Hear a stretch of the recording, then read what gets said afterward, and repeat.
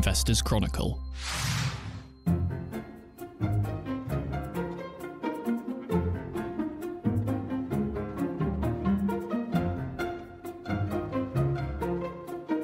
Welcome back to the Companies and Markets Show. On the docket this week, Bellway, Burford Capital and Tesco as a safe haven, perhaps? Let's get going.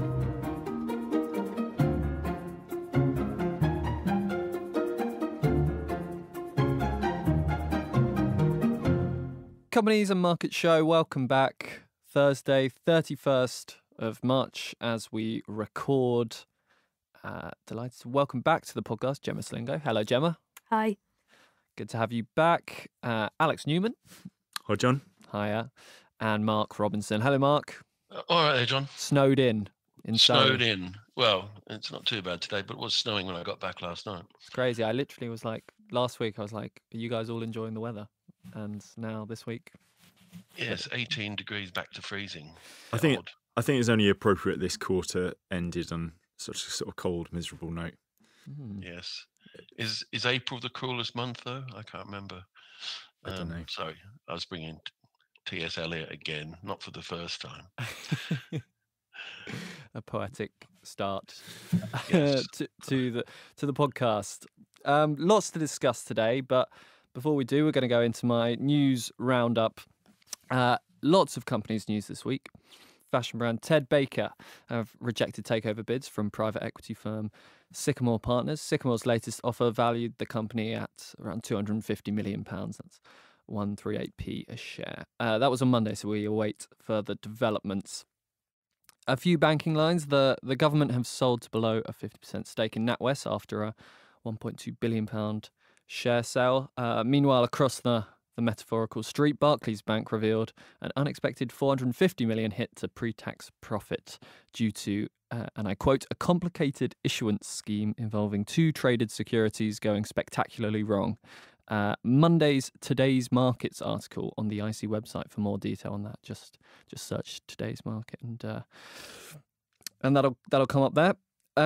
Elsewhere, grocery price inflation is at a 10-year high. The 5.2% in March is the highest level since April 2012, according to Kantar.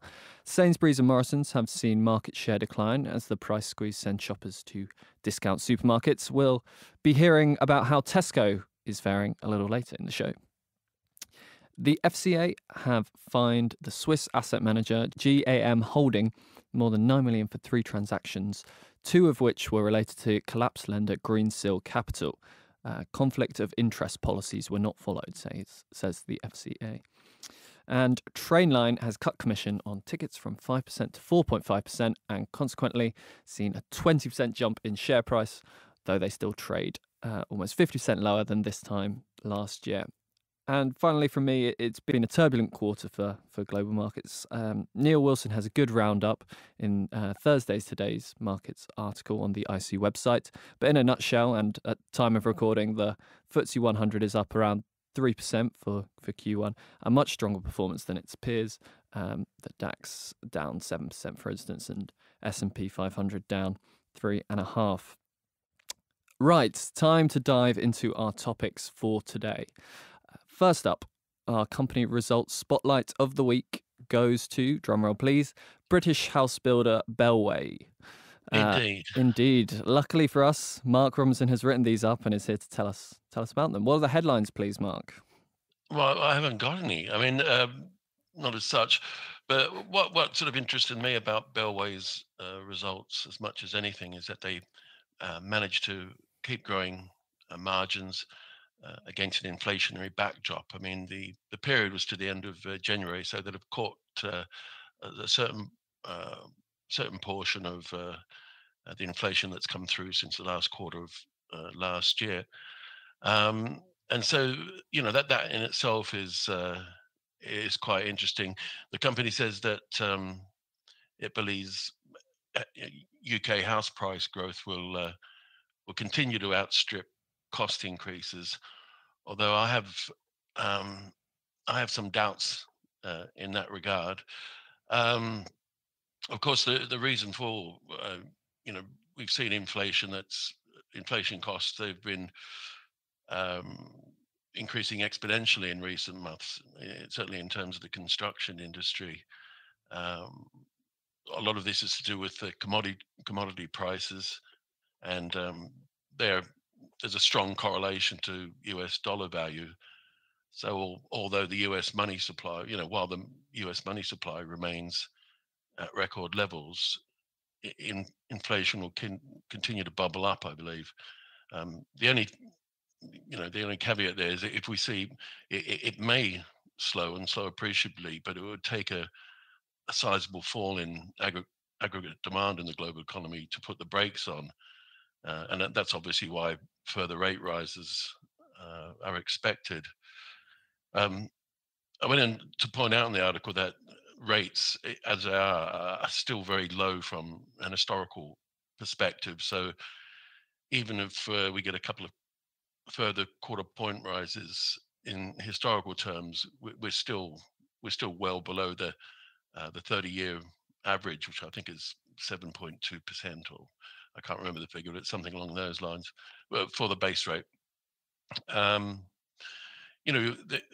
Will house price inflation keep on going? I was talking to a friend of mine the other night about this, who's got a number of investment properties, and he was pointing out that there are many people out there, many homeowners out there, many investors for that matter, have never really been privy to falling house prices or property prices.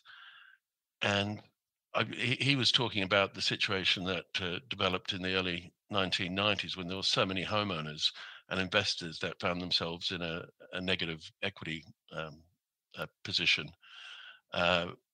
It's hard to imagine that happening in the near term.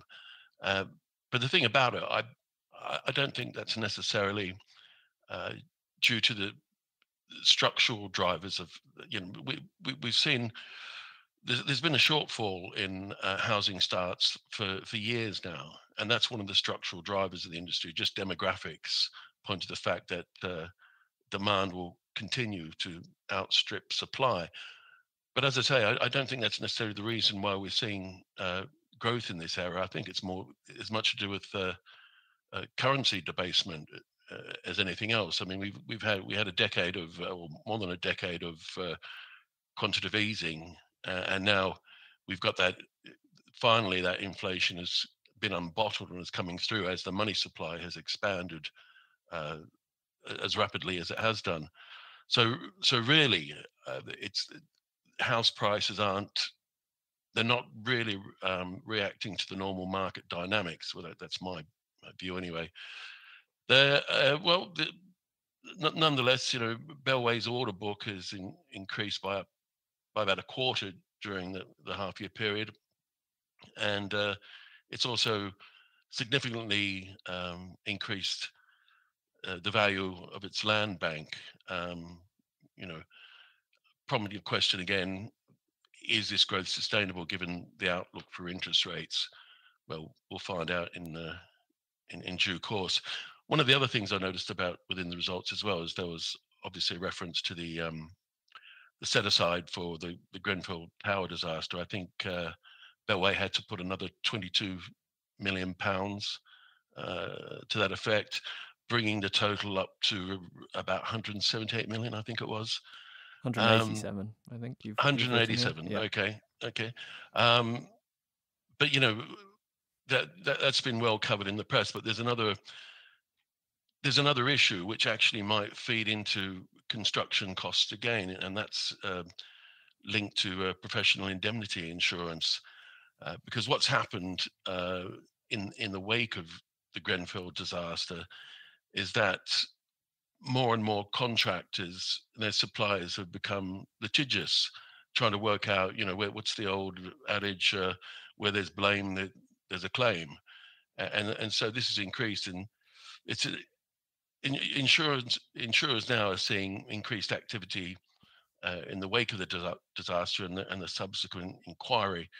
So we're seeing a substantial increase in the number of notifications being issued to insurers by contractors and designers up and down the country in relation to aluminium composite material, the crux of the problem there at Grenfell.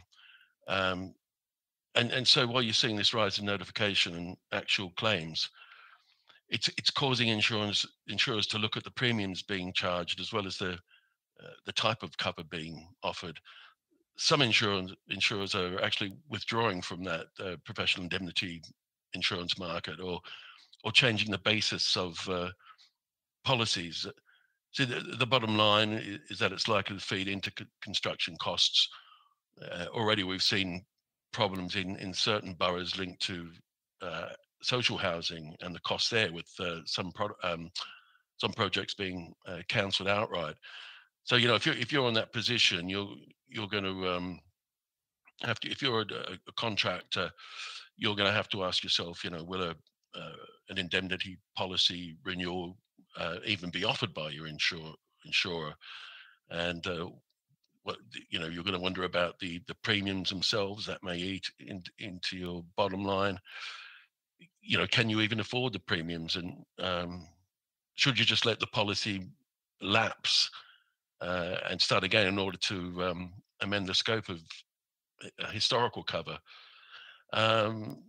It's a real conundrum for the industry now, and it's another reason I think why costs will continue to bubble up. Just what it's worth remembering as well that the UK isn't quite so bad as other locales in the world in terms of affordability for housing. That relationship I talked about last week between median incomes and average house prices, the UK is in a better position than some other countries. But there's obviously a limit. When you've got real wages shrinking, that multiple becomes it intensifies effectively. So there you go. I've put the kibosh on the construction industry. Mark, the thing I thought was really interesting about you writing up the results was they're now trading at a discount to their net assets, which they face lots of issues, not least of which is a slightly unknowable provisions they're going to have to make to for fire safety remediation and as you said, any insurance fallout that might come. But they sit on a land bank. They're in a net cash position. They still have mid-teens returns on equity, and yet investors basically think that their assets are going to lead to a negative return going forward. So it's just amazing, really, to see the state of the house builders at the moment in investors' eyes. They just think they really seem like they're pricing them in to be primed for a crash. You put them on a buy. I don't know if it seems like you agree with that it's a bit overdone. I quoted actually the erudite voice of the last person to cover Bellway, which is your good self, and then you said that the lowly rating leaves room for missteps, some unexpected headwinds, and solid returns. It's just a question of being able to balance volume growth with higher dividends for shareholders. So I don't know. It's a forward yield of about 5.5%. But if experience is anything to go by, then the market's probably right, and I'm not. Thanks so much, Mark. So that goes down as our result of the week then, Bellway, and you can find the write up in the IC magazine and on the website, done by yourself, Mark Robinson. And let's move on to another company who've just released an annual report, and that's Burford Capital. The litigation funder have posted its first pre-tax loss of almost $60 million. Something that's been brushed off by Burford's chairman. Jemma, you've covered Burford for us, and I wonder if you could break down, well, firstly maybe what they do, and then also some details of this report. Yeah, so sort of in very simple terms, a litigation funder finances legal claims and takes a share of the winnings if the case succeeds. So in many cases, funders might pick cases that would otherwise be too expensive to get off the ground, for example, because the legal fees were just too expensive. One example would have to be sort of the recent case against the Post Office, which was brought by a private funder actually, but gives sort of a little insight in how they operate. So the Post Office case puts funders in a really excellent light in a variety of ways, but I think it's a tricky industry, which is evident in Burford's latest results, really. So, as you said, Burford posted its first ever loss of almost $60 million, and they sort of attributed that to timing issues. So, because litigation takes ages in the UK and the US, and COVID has caused even more hold-ups in the court system, they basically said they hadn't had the cash flowing in like they would have done in a normal year when cases reached a conclusion and they got paid. And as you said, they were very optimistic and tried to brush that off, really. But it is an important problem in the sector, because there are only a handful, really, of listed litigation funders, but cash flow is extremely unpredictable.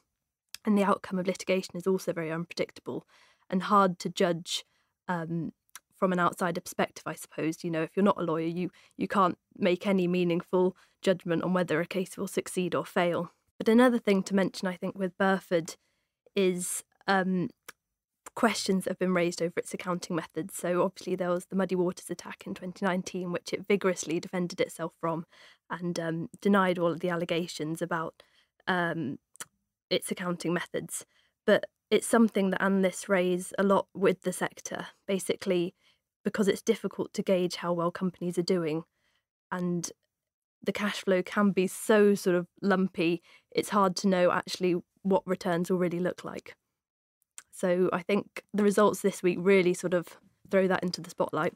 I think, Jemma, you said it in the piece as well. You kind of highlighted, I suppose, what the attraction of the share case is, that they're, you know, it's these sort of alternative asset, which is uncorrelated almost to the, you know, the vagaries of the stock market and equity risk premium and things like that, because you're basically backing their legal expertise, aren't you, and their ability to pick cases which are going to make a good return on investment. But I mean, just looking at your write-up, which I thought was, you know, a really brilliant summary of the numbers and I suppose the reason for, if not concern, then I suppose some of the reasons that there might be a bit of skepticism lingering about the model is that all those factors which are assets for the business, i.e. its ability to you know, its ability to fund this new market, are also potentially downsides in that you have very little limited visibility over, as you said, what you know, when the returns are going to come, how much cash is going to be generated, and you know, their investment, I think, in Peterson, which is the big Argentina arbitration claim, is, you know, still over $1 billion of assets on the balance sheet. So, you know, there's huge concentration risk still in their ability to turn assets into cash. So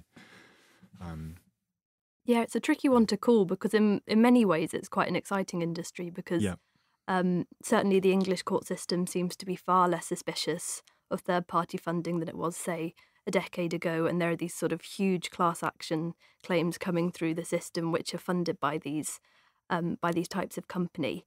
And I was also looking into the role of big data in litigation funding, and companies are starting to bring together huge amounts of court data to try and predict the outcome of cases, which I imagine might become a theme that we see as the years go on. But it's just it seems sort of quite a capricious industry as well, which makes it hard for to get a real grasp of what's happening.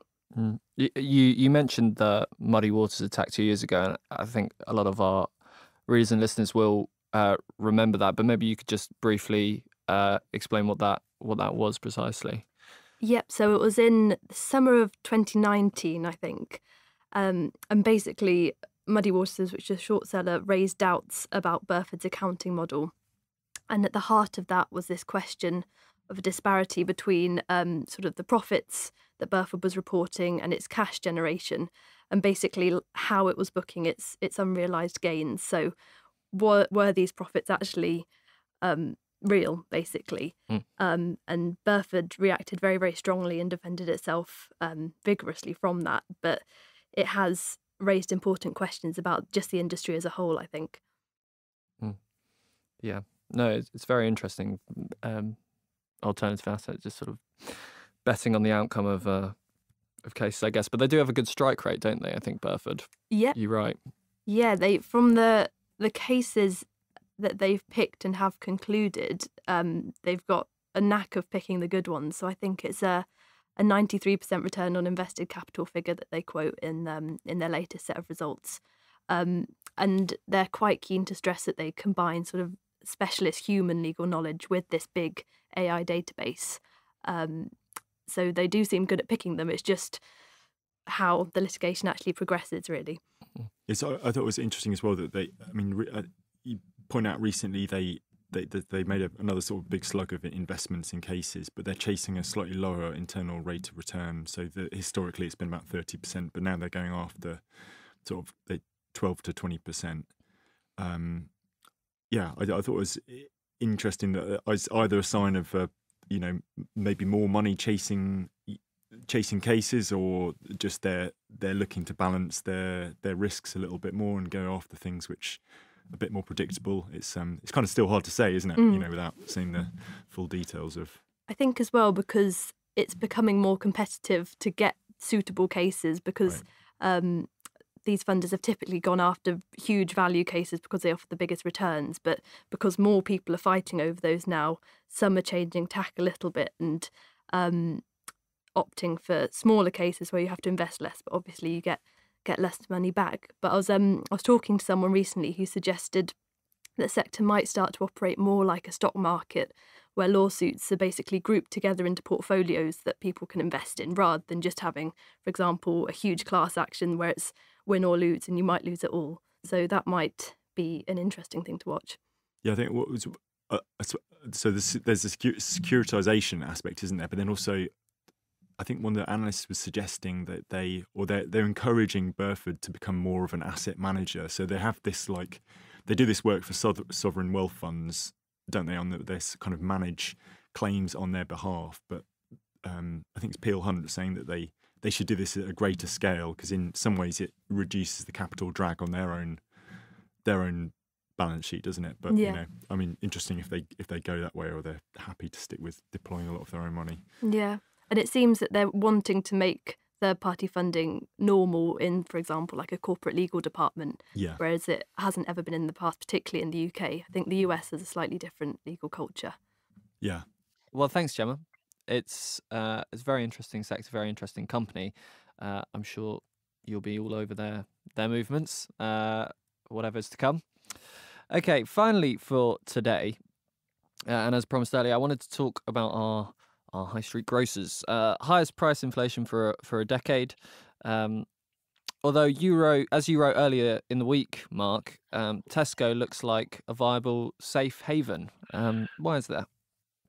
Well, I just thought it would be at the moment, the way things stand within the economy, it's hard to capture a lot of growth out there, and I suspect that many investors will be looking at ways to preserve their capital through any downturn in the offing.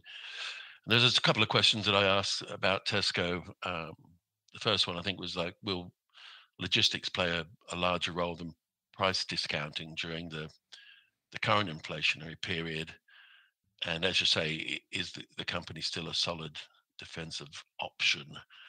And from talking to other writers at the IC, the respective answers seem to be no and yes. It's Tesco at the moment, its price is up by a fifth over the last 12 months or so, but it's only at the level that it was just prior to the first lockdown. During that time, in common with its peers in the market, the grocer expanded its online offering and its delivery service, and there was also costs linked to ensuring that its staff and its customers were safe during the period. I mean, this is a well-known narrative now.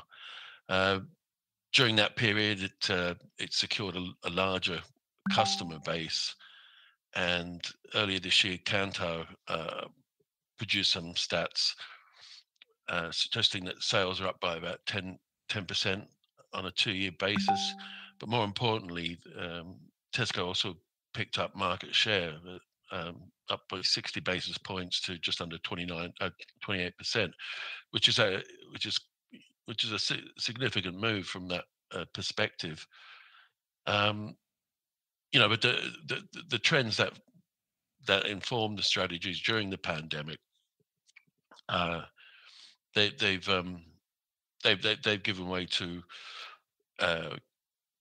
considerations how Tesco and other supermarkets will contend during this, high inflation or rapidly rising inflationary period. And I posited anyway that Tesco might be better placed than most due to the expanded logistics function. It's a market leader in that regard in terms of capacity and arguably expertise too. And I think that's the main reason why it's still a viable defensive option under the current circumstances. One of the primary considerations, obviously, is the ability of retailers or grocers to pass on increases through to shoppers themselves, and it's debatable whether the big German discounters are any better placed than the likes of Tesco to do this. Tesco has what sounds to most people a really narrow net margin of 1.3%, but that stacks up well against many of its competitors. So, we can say it's got a little bit of flexibility in that regard, and there's still share price upside in the offing as well. So, as I say, I'm not entirely sure that its logistics function or its superior logistics function will place it in a superior position to peers at the moment, but it's certainly worth considering. And that's all I had to say about that. Great. Well, Mark, you're taking. Do people know you're taking stock, or is that like a secret? Yeah. The secret's out. There's his face is right next to the. It's not like Marvel Comics. I mean, the name. I don't think my name is on. I'd rather keep it under the radar as well. Mark, your face is on every taking stock, I'm afraid, in the print mag. So yeah. Bruce Wayne, you ain't. I've been unmasked. Yes. Anyway, well, as I say, well, our online only readers know now as well. So yeah, the secret is fully out. But that was your taking stock column this week. Tesco safety in numbers. Next week I'll be writing about Intel. That's something to look forward to. A sexy topic. Yes.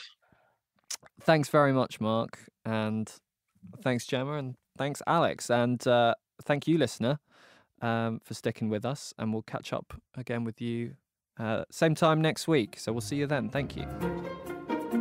Companies and Market Show was edited and produced by me, John Rogers. And don't forget to head on over to iTunes, search Investors Chronicle, and hit subscribe for us straight into your feed. Thanks very much, and we'll see you next week.